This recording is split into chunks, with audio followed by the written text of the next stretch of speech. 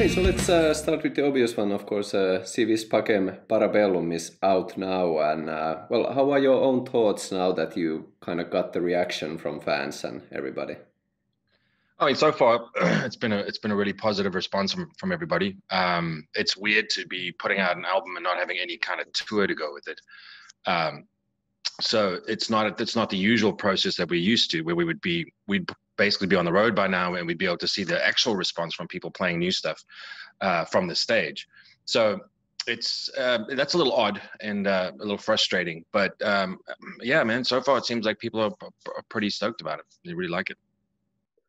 Yeah, yeah. Well, how is it actually to put an album out in such a unusual time? Um, Well, it almost feels like there was so much. I don't know. It's almost like all the fanfare and the hype disappears. Because like you normally have a lead into it, and you know that again because of the touring coinciding with it, all of that sort of emotional energy and all of that emotional sort of anticipation for it is all intertwined. And if you remove one aspect of that, it's quite strange. I've never had an album come out when I'm not actually on a tour bus, so it's a new experience. But yeah, we just have to roll with the punches. We just have to kind of figure it out as we go along. Yeah, yeah. I actually I read somewhere that on this album some personal and political demons are dealt with. So, well, it seems like we are living a bit heightened time regarding politics. So, which political demons are you battling? Not so much political as it is social. I know somebody at the labels thought it was political, but it's really for me. I'm dealing more with in the music along the lines of things like the deterioration of society, the lack of community spirit, the self-absorption that comes with all the social media platforms where everybody thinks they're very important and their voice should be heard louder and above everybody else's. And I think that's quite dangerous. And then the power that some people have um, to decide that they don't like somebody else's opinions, and then they want to destroy their lives. I think that's crazy. I think that there's got to, you got to draw a line somewhere and say, look, man, we can still disagree on things. We can still see the world in a different through different lenses. That doesn't mean we have to hate each other. I don't understand why it's either you with us or you're against us kind of mentality. There's no, and that's across the spectrum. There's no acceptance of different ideologies and different ideas. And I have friends from all different walks of life and all different backgrounds, and none of us ever have any issues with each other. You know what I mean? But maybe it's because we're adults and we're not these little spoiled brat teenage, you're not teenagers, but spoiled brat millennials who think that they have all the answers to the problems of the planet. I just see the effect that it has because I don't use social media. The band does, but I don't have my own personal social media accounts because I think that they just really are a waste of my time. And I see how it affects people's lives. I see how, yeah, when I have a teenage daughter who is not on the social media so much anymore, but she was for a while. And it was very important to her that she got the right kinds of thumbs ups and likes, and she was a minor at the time, and there were grown men uh, texting her or getting hold of her, whether it was because they found out that she was my daughter or because she's just even worse. It's because they were texting her while she was a minor. So it opens the doors to a lot of kind of bad things, and not only the screaming and yelling from these petulant children, but also the grown men who are into minor children. It makes it far more accessible. I just think that there's not any good thing about it that I can spot. You know what I mean? I see it for the band side, I see it for advertising and information purposes, but I don't see why you need to have a personal one unless you're on a quest for some sort of fame and riches, because you got a fat ass and you got a pretty face. And I mean, and that doesn't contribute to society. Society doesn't need any more pretty faces with bulbous butts. They need more people that create art and write books that are not borderline ridiculous. and I think that we need more people contributing to the society as a whole and around them, and not just this sort of self-absorbed, selfish quest for fame and glory, And I think that social media has really bred a lot of people, especially if you look at the things like the TikTok and certainly Instagram have been the two major factors in creating multi-millionaires, because they've entertained people, I think, but not so much even entertain them. It's just because of the way they look, and then the facade of a life that they present, where they say, look, I'm always at the beach, I'm always drinking champagne on the my life is so perfect, look, you want to be like me. And so then envy drives people to follow those people, right? So you got your Instagram person. Envy for that person's life drives people to follow that person's life, which then drives up the fan base, which then brings in more money. And that's kind of what we've devolved into as a society. I mean, you don't see many kids telling you they want to be brain surgeons anymore. They they would much rather just have the fast track to a fat bank account. And that's really where I'm more focused on. Politics is a whole different conversation, which I'm not willing to have with anybody, because I don't feel that it's necessary for anybody to know exactly where I stand on anything. And maybe I don't even know half the time. But socially, I think that there's definitely a lot that's wrong, and it's being encouraged. And like I said in the song, it's like I'm watching it. You're watching this cancer spread, man, and it's I don't like what I'm seeing as far as how it's affecting us as humans. Yeah, absolutely. Yeah, let's keep it with If You Want Peace, Prepare for War. So, are there any personal favorites on that album, or a song that has a special meaning for you?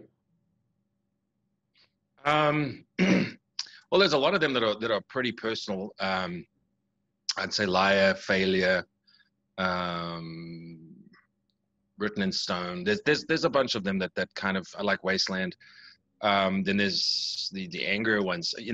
It's funny. I still remember the old working titles for those songs. So I don't even, because once they actually got named, I still have a hard time with the new names. But those ones are standouts for me. I mean, Failure really was one that I was quite proud of lyrically and musically. So yeah, currently my favorites would be Wasteland and Failure, I think, from this album. Okay, and as you said, that many songs are personal, and my first question was, what are your thoughts right now about the new album? So, in general, how much do your feelings change over time about your albums? For example, Disclaimer came out 18 years ago. Yeah, geez, that's crazy. I mean, look, there's always a place. They all have a special place. I would say in my heart, but as time goes by, look, well, not even time goes by. You never, when you've done an album, I don't think I've ever finished one and said, okay, I'm 100% happy with that. You know what I mean? It's never completely, well, it's not because of something that you feel shouldn't be there, but it's because you feel something isn't there. So you can't go back and add things to what's already out. I mean, you can ultimately, which I think is not a route we should take. But I think, like, Disclaimer, it was fine. I mean, I liked it when it was remastered, and I liked it when it was remixed, because at the time we had it mixed by a guy that was not my favorite mixer. We did Disclaimer 2. We had some of that. Basically, Disclaimer 2 was the remastered version of Disclaimer with the extra added 8 songs. So I still have a soft spot for it.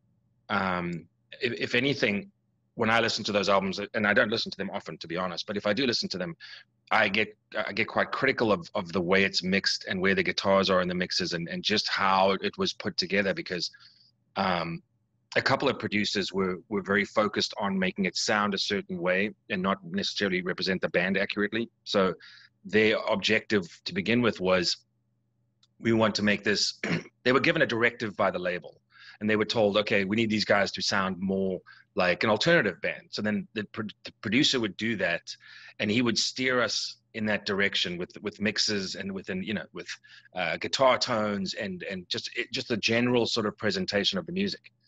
So Sorry, I got allergies, man. We got bad pollen in this out in the country here. But so yeah, so then you have that sort of, you know, they put their own spin on it, and I think that would be sometimes when I would like to go back and sort of remix those albums to be a little bit more guitar heavy and guitar centric than they are. You know, and that's why I've started producing the albums myself as well, because I felt like I could get it to sound closer to what I wanted it to sound like than any producer, because it's in my head and it's the way I hear it, you know. So just take out the middleman, and yeah, I mean, so in a long roundabout way, I still like the way it sounds, even though it's been 18 years. You know what I mean? Yeah. You mentioned that the producer might take it to a direction of like alternative rock, but have like genres ever meant much to you, or what do they mean to you? Like, wow, like for you, what genre is Seether? Well, that's an interesting question, because currently we would be hard rock or even considered metal if you look at things like um, the streaming platforms and where they rank us and where they put us in which categories, which I don't think makes any sense. I would say hard rock, sure, but I don't think we're any heavier than the alternative bands of the 90s. I don't think that we're so crushingly heavy compared to, say, Nirvana, Pearl Jam, Alice in Chains, Soundgarden. Even, you know, the Soundgarden I think was probably heavier than us at times in their career. So that was alternative then, and it's now alternative is, you know, Billie Eilish and Lord. I mean, there's such a weird indistinct line between, you know, 21 Pilots, Imagine Dragons. That's all considered alternative music now. But then if you're a bigger band like Foo Fighters or Tool or Green Day, then you can also cross over to alternative, but you can still get the same kind of love it rock. You know what I mean? It's just that alternative has become quite full of itself, and it's quite picky and choosy. And apparently, the thought of you know, perish the thought that you should have a guitar centric song on alternative channels, because, you know, that's just not what their audience is into. And then in modern day alternative, it to me is pop music, and it's basically it's not the pop kind of like the big pop music, like the big diva stuff. It's more the shoegazery type pop stuff. It's more introspective, I think, for a lot of the time, but it certainly isn't what alternative used to be. And they will still, funnily enough, those alternative channels will still play a Nirvana song right next to a Lord song, and then they'll play, you know, an Alice in Chains song, just if they forget that they've completely abandoned guitar music, and then they'll play, you know, again they'll do, I don't know, Meg Myers or Hayley Williams or something. So it's quite an eclectic, but also quite an elitist place to be. So I don't know where we fit anymore. I just know that we're a rock band because by definition, we play loud guitars and bass and drums, and that is traditionally what would comprise rock music, and especially if you add in a lot of distortion. So that's really where I think we fit. I don't know what the niche pigeonholes are. I just know that the overall category would put us in rock and not an alternative, which is crazy, because even I think even 10 years ago we would have been considered alternative, but it's just shifted so fast, and a lot of radio stations because of that have flipped their format from rock to alternative, so that sort of narrows down the amount of airplay you can get on terrestrial radio, which is kind of a bummer. Yeah. I think if you go to your band's Wikipedia page, it says post-grunge, actually. Yeah, I mean, there's plenty of titles. I know we definitely didn't fit into new metal, but post grunge that's basically considered everything that sounds grungy since Kurt died, which is funny because that then implies that grunge lived and died with Kurt Cobain, and nobody else was allowed to you know, entertain that style of music. I mean, you've got Pearl Jam still going strong, you've got Alice in Chains in their new iteration still going strong. You know, Soundgarden was doing really well up until Chris died. So that kind of sound, I mean, you think even the Smashing Pumpkins are still putting out stuff that sounds grungy. So that you can't, are they then considered post grunge too because Kurt's dead?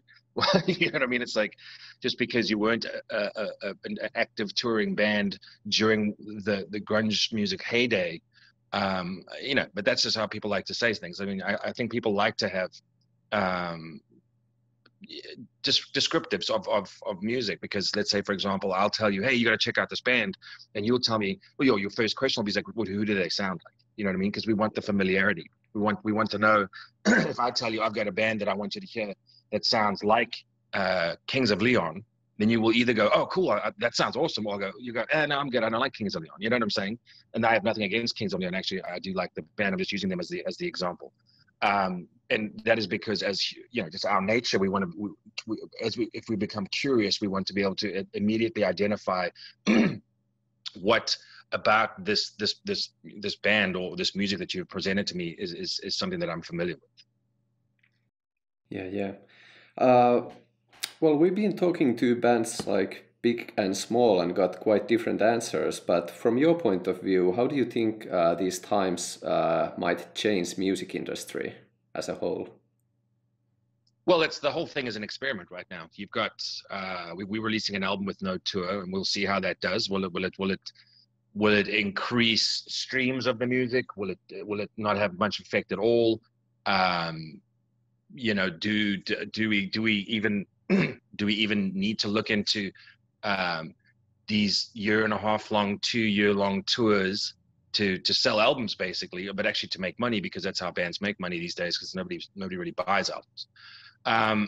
So I don't know how this affects the process. I don't think it really will have much effect, to be honest. I think when we go back to normal, which will happen, and there's no way it doesn't, but when it gets back to a point where we can tour actively and put albums out again, nothing will have really changed. I think for the currently you have to get creative, but people seem to think that it's okay to just to consume music for as free or as little as possible. You know what I mean? It's like they assume that it's we sit in a studio, and 3 weeks later we walk out and there's all this music that just magically came out of nowhere, and it's completely okay to not support musicians in any way. It's and you kind of have to figure out where in the world we fit. And I mean, we did a live stream, which did okay, but then you hear from people, oh, well, we're not going to buy it because they're just going to throw it up on YouTube. It's like, well, that's kind of jaded, because we wouldn't do that. We wouldn't sell a stream for $20 and then after a week go and throw it on YouTube for free, because that would be disingenuous, and it would seriously be a really heinous move on the fans that spent the money. You know what I mean? So but then you also hear complaints about, well, other bands are doing it for free. Sure, we've done some free stuff. We certainly, in the very beginning of the lockdowns, we jumped on I did some acoustic streams, which were really awkward and painful for me to do, but the boys filmed some stuff around their lives so that we could put out some content. And that kind of stuff is fine. But now you're talking about 6-7 months into a lockdown, and everybody is starting to feel like they need to start making some money. So it's not fair to say, well, it's now 7 months into a lockdown and you guys still expect us to put on a show for, it cost us tens of thousands of dollars in production. You know what I mean? It wasn't like we just got up there and we had one cell phone in a garage and we all sort of stood around banging on boxes. It was we did a full production. We had full lighting rig. We had the whole thing. And we, as an experiment, I think it kind of failed, because the people that enjoyed it loved it, and they said it was amazing. But the lack of enthusiasm for ticket sales of it, because people assumed that it was not going to be, it was just going to be posted online afterwards. It's kind of crazy. So in that experiment, we failed, and we know that we probably won't do something like that again. We might do it on a smaller scale, but the way things change for us the most is how do we now get out and play some shows, if any shows at all, to generate some revenue, I guess. Because everyone also forgets that as much as we love being in a band, it's still our business and it's still our jobs, and we've currently been told by the entire planet that we are not essential. So we get to just sit at home and dwindle. But there are options available to us for the current status, as such as like drive-in movie theater shows, where it will just probably be me and me and Corey doing it acoustic, because there's no way we're going to set a whole band up And then everybody be socially I mean, all this crap that we have to deal with. So there's options, and then there's other ways you can do things, but I don't see it changing forever. That's what I'm saying. I think the changes are current and are in the now, but I really don't see how it drastically shifts when things go when the doors open again and everyone can go out and actually just breathe fresh air. I don't see any reason why there's been a massive lasting change. I think everyone just is being creative right now, and that's kind of cool, and it's interesting because it's all different, but it's not sustainable. Yeah. Nobody knows the future or when we get back to normal. But what is the very next thing for you? Like that's certain to happen. Well, don't really know, man. At this point, all I've got is time on my hands. We're looking into, like I said, I'm looking into some acoustic shows, maybe just doing some solo stuff around to keep myself busy and sane. And then we're looking. I mean, I've got time. I might start writing the next album. I've already got 5 songs that we recorded for the previous one that are for this third album that with Concord Records or with Fantasy Records. Because we're kind of doing like this we've got a 3-record deal that this is the second album, and then we have one more album afterwards. So I could start working on that and get that done. I've been sort of flirting with the idea of maybe some solo stuff, doing a solo album.